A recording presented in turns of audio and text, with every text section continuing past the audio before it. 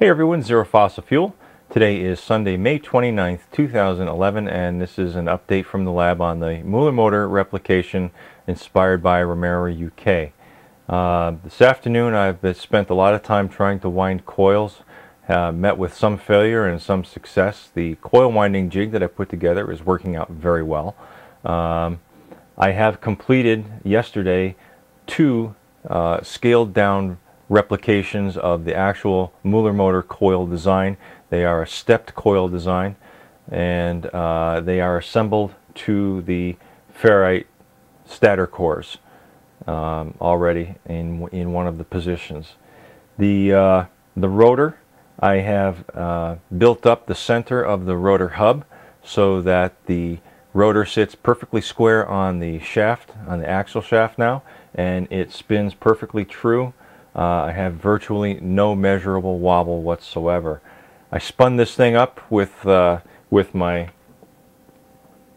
DeWalt drill up to about 1400 RPM to get it started, and then using my Dremel tool I spun it up to roughly 6000 RPM a couple of times, and one of those times I actually attached my oscilloscope to it and measured the voltage output, and at 6000 RPM I'm getting approximately 18 volts peak to peak on the Muller coil design that's already in place in the magnetic dynamo.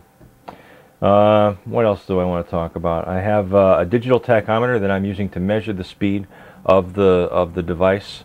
There's reflective tape on one part of the rotor that the digital tachometer picks up, and you'll notice I also have end caps, 3/4 inch PVC end caps on the neodymium magnets that are mounted to the backs of the stator poles to balance out the cogging effect of the rotor inside. Quite frankly, I was just being a little too careless, and I frequently had my tools slam up against the magnets, and if I didn't do something, I knew I was eventually going to break those magnets. Now, on the topic of magnets, remember we talked a little bit about safety and how you should orient the device and stand at a right angle to the device so that in case the magnets fly out, they're not going to fly directly at you. All right. Well, when I was assembling these magnets to the back of the stator poles, I was just taking magnets and separating them from the stack as they shipped, and they ship with little plastic washers in between to keep them from coming all the way together, because once they are all the way together, they're very difficult to get apart. And as I was doing this, one of the plastic washers popped out, and two of the magnets came all the way together with a piece of my thumb in between and a piece of my middle finger where the meat is nice and soft, you know. So if you're a little squeamish, don't look at this next picture. But this is what happens when you allow two dymium magnets to come together and you're holding them improperly. So please be advised, neodymium magnets are very strong. These are not very big magnets. They are only 3/4 of an inch outside diameter and 3/8 of an inch in thickness. For those of you on metric, that's roughly 10 millimeters by 20 millimeters. Not big magnets. Still very strong, still deserve a lot of respect. Please be careful when dealing with neodymium magnets. That's all I can say. I also wound a different type of coil this afternoon. This coil here has 160 turns, whereas the Muller coils have 97. This one has 160. This is just a straight layered coil where I layered it back and forth on the coil winding jig. My first attempt at winding this coil failed because once I took it out of the coil winding jig, the end of the bobbin wanted to pull right off because the windings were compressing.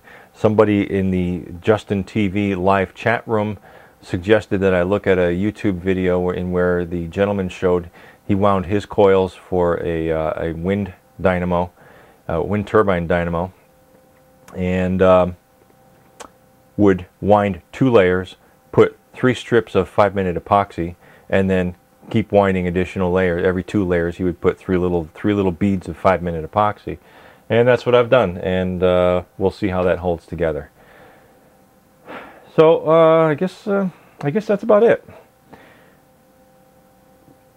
Project is moving along at a pretty good pace, but like I said, it gets boring now now that I'm starting to wind the coils. Once I have a few different sets of coils configured a few different ways, I'll be doing some tests on those coils, and of course I'll have to build the electronics in order to get the motor spinning again. I almost burned out my Dremel spinning this thing up to 6,000 RPM because the Dremel does not like to put out a lot of torque. I'm not going to do that again until I actually have the pulsing motor circuit assembled and working.